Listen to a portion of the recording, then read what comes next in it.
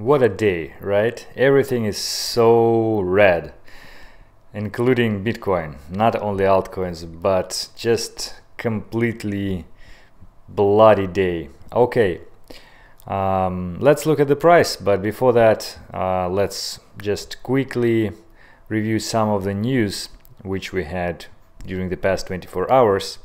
And this one is interesting. Bitwise files for new Bitcoin ETF with SEC. What they say that they believe the crypto trading ecosystem has evolved in a significant way in the past year. Having a regulator, bank, or trust company hold physical assets of a fund has been the standard under United States fund regulation for the last 80 years, and we believe that it is now possible with Bitcoin. What they are supposed to do, about to do, they will fund their fund would track the Bitwise Bitcoin Total Return Index, which measures the value of Bitcoin plus any meaningful hard forks, which is quite vague statement, but still anyway. Looks bullish. If we'll have one more ETF, and they believe that 2019 will be the year of Bitcoin ETF launches, well, that's cool. That will definitely pump the price and increase the adoption and increase the demand and scarcity as well of the Bitcoin. The second news is this one. Well, there are a lot of them, but this one I would just like to share with you guys. Cryptocurrency analysts predict the end of the Bitcoin bear market. 20% of Bitcoin current supply might never move again. And they basically are tracking the activity of transactions of Bitcoin during the bear market period, and at the bottom of the bear market, they seem to be similarity between the previous drop from 1,000 to 200 and right now. And they are saying that probably we may have a chance to see the bottom, either already saw the bottom or maybe we'll see it in the first quarter, like beginning of 2019. So quite positive, although it's just analysis, not necessarily correct one, because the market is not illogical, so be careful with trading this. Anyway, looks positive in my opinion. Now let's look at the chart, and what we have now is that we broke this huge triangle which we looked at yesterday. Actually, I shall tell you the major things, and then I will conclude it with my standpoint on the matter. So let's see. First, again, we broke this huge triangle which we talked about yesterday, and actually I didn't mention yesterday, but there is an article, for example this one, which basically repeats what I told a couple of days before that about the triangle over here, which looks bearish, and we need to confirm our bullish trend by breaking this triangle. If otherwise, we will return to the bearish side and have a chance to go much lower. So we did this triangle break down to the downside, and some optimists are drawing a new triangle, but still it is a rather alarming signal, this breaking. Another thing is we broke the 50 days moving average on Bitcoin. This is now Bitfinex, but anyway, it's very similar to all the other exchanges. So here we broke it quite down, quite lower than it was around here, and it is also a bearish signal. Another bearish signal is that we don't have that much of the rise of the shorts. Like usually when the panic is there and the goal of the drop to collect the liquidity, it happens by the increased number of shorts. Now it doesn't happen. So at the same time, the number of longs didn't drop that much as well. So still market has the room to fall, because it's easier to fall than to grow right now, looking at these two parameters. And the last thing is the total capitalization of altcoins, which didn't fall. Of course, it's like 10-15% drop from the previous high, but it didn't drop that much as I would expect to happen with such a drop of Bitcoin price. So again, there is enough room to fall for the capitalization of altcoins either. And in fact, although you can see this 5, 10, 7% of the drop with respect to Bitcoin of a lot of altcoins, but still it's not, there's no that much of the panic yet, at least in my opinion. Like those, for example, as like Tron is still in the positive territory and having some gains with respect to Bitcoin, and there are some others as well, not in my list though. But in any case, I think that all those signals are pretty much bearish, and if you would follow the general classical approach, you would expect the price to go lower right now, maybe to a lower low like what we have, 2,900 or something like that. Moreover, if we look at the Fibonacci retracement, which we drew several weeks ago, we would see that we pretty much followed the retracement levels again right here when we stopped of this drop. Actually, it looks pretty much as a bear flag, and then we stopped at the new retracement level, the second retracement level around here, with matching our previous support resistance level, which we drew again like more than a month ago, I think. And the point is, all of those indicators show, okay, we need to go maybe to this level and then lower and so on.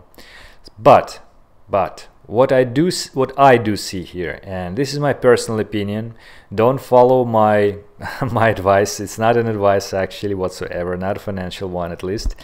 What I do see here is, first, we are in this channel, right? In this channel we continue to go above and below this channel several times. So again, here we collected a lot of stop orders, here the same thing, tried a little bit around this in these areas, and then we made a huge collection of the stops around these areas, and actually gain a lot of liquidity by moving this way and then dropping.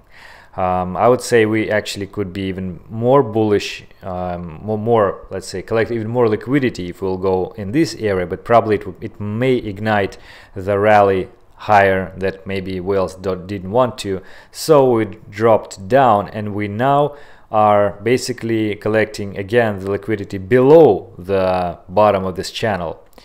What I would think reasonable to happen for those who try to accumulate in this area, whatever side direction we want to go from this channel, up or down, I think we need to go a little bit lower to collect this liquidity over here and possibly this liquidity over here. In my personal opinion, it's easier to go downwards, right, as we see from many indicators. However, I think that there are two different possibilities on the market to make profits. First, for example, when you see the trend of the asset, for example, this trend, like we went up, and if you are longing the position, the Bitcoin, then you are in the profit. At the same time, when you see the like not a saturation, but the peak of the trend, you may play a contrarian card, and then you short it, and then again you will make a lot of profits. So it's really hard to define where is the point to follow the trend and where is to play a contrarian card. So concluding, what I'm seeing here is, in my personal opinion, again, just what my sort of guts feeling is that right now everything looks so much bearish that I would prefer to be a contrarian here.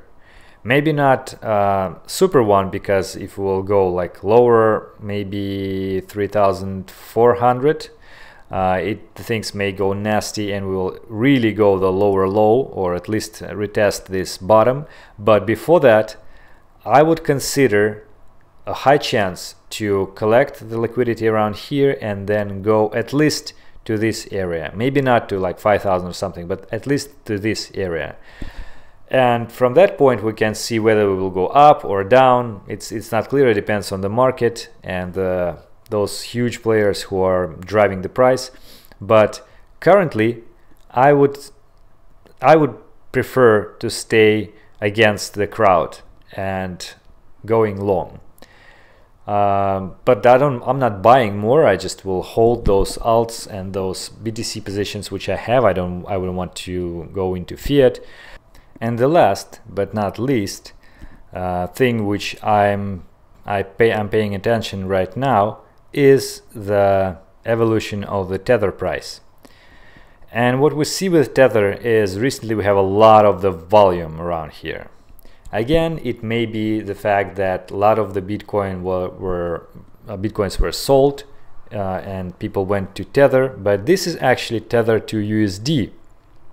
And my personal opinion that this looks more bearish, more bullish than bearish. And the reason is, first, again, as soon as we are above $1 mark, it technically an indication of the bull period.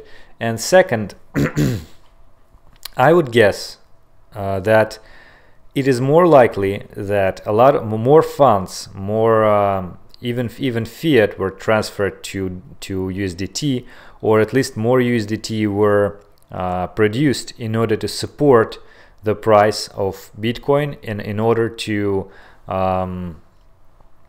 sort of accumulate Bitcoin through tethers.